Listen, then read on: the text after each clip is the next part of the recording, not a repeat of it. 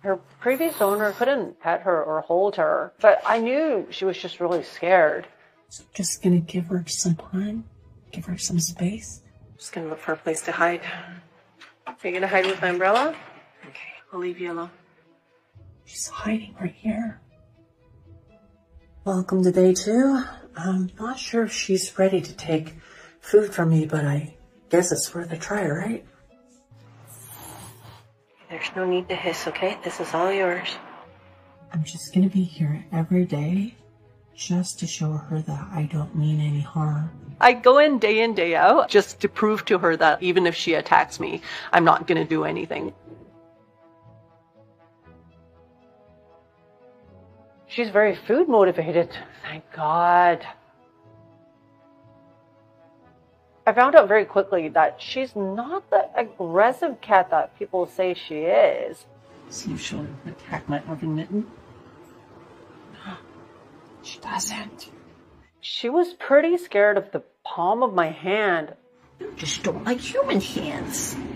Somebody in her life probably used to hit her.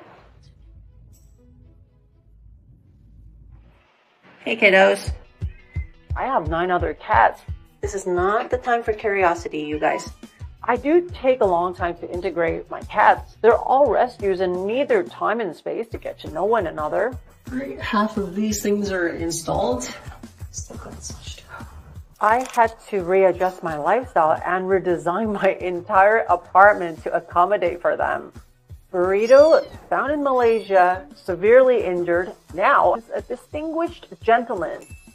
Strawberry was found in a garbage dump site. And look at her now. She's such a cute girl that loves to pose all the time.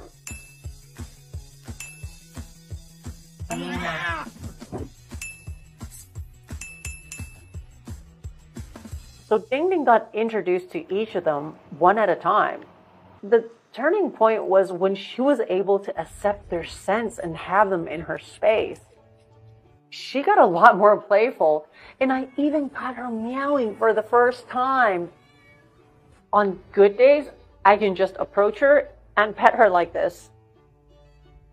Ding Ding went from an aggressive cat to an affectionate cat that shows you how she loves you in her own ways.